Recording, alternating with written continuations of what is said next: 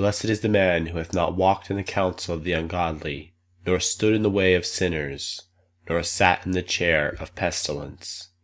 But his will is in the law of the Lord, and on his law he shall meditate day and night. And he shall be like a tree which is planted near the running waters, which shall bring forth its fruit in due season. And his leaf shall not fall off, and all whatsoever he shall do shall prosper.